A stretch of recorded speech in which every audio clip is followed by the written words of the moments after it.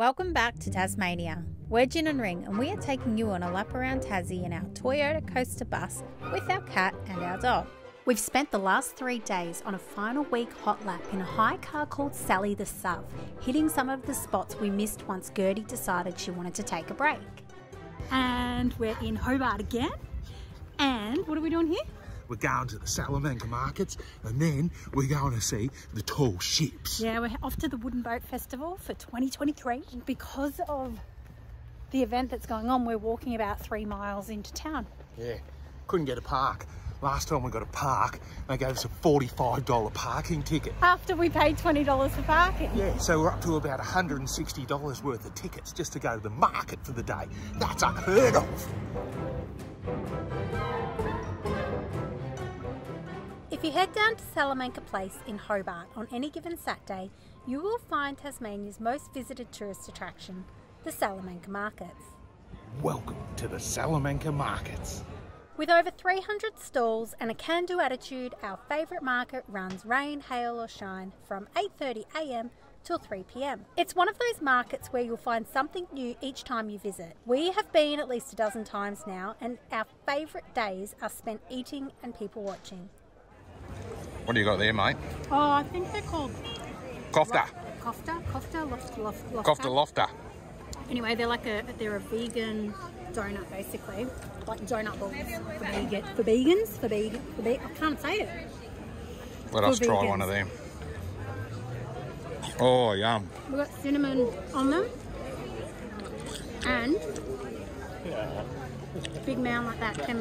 $10. It was so good. And the owners of the place are so nice. That always helps, doesn't it?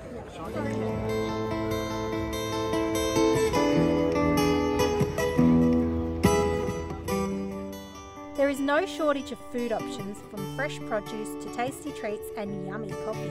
And you'll also find a huge selection of locally made products, in most cases with the designers or makers there selling the products, only too happy to have a chat.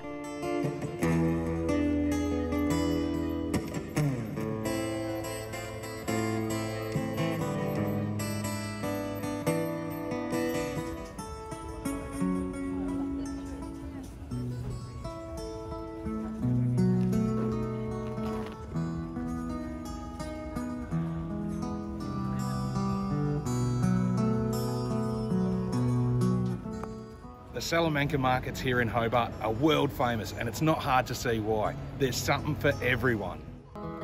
There is also a huge busker scene with every corner and alley offering another musician. And being that Salamanca Place is surrounded by some of the oldest buildings in Australia's colonial history, there are many nooks and crannies.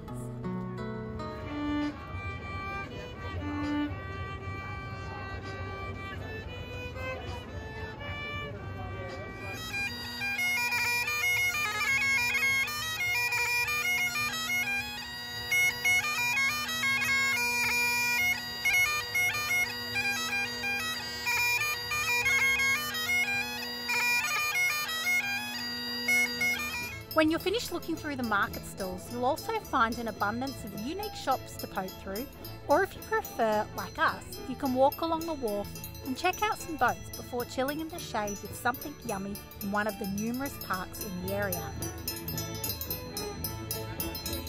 Nothing beats hot dog at the market. And check out this German bratwurst.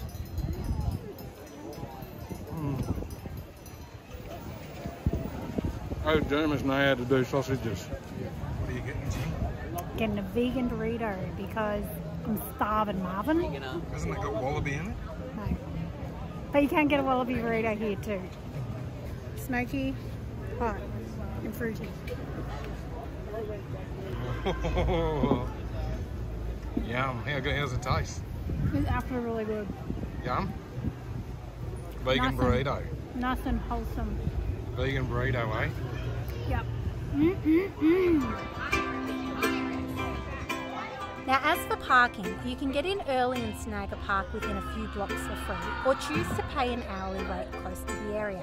But be warned, the parking inspectors are on the ball and love dishing out fines within minutes of overstaying your allocated time.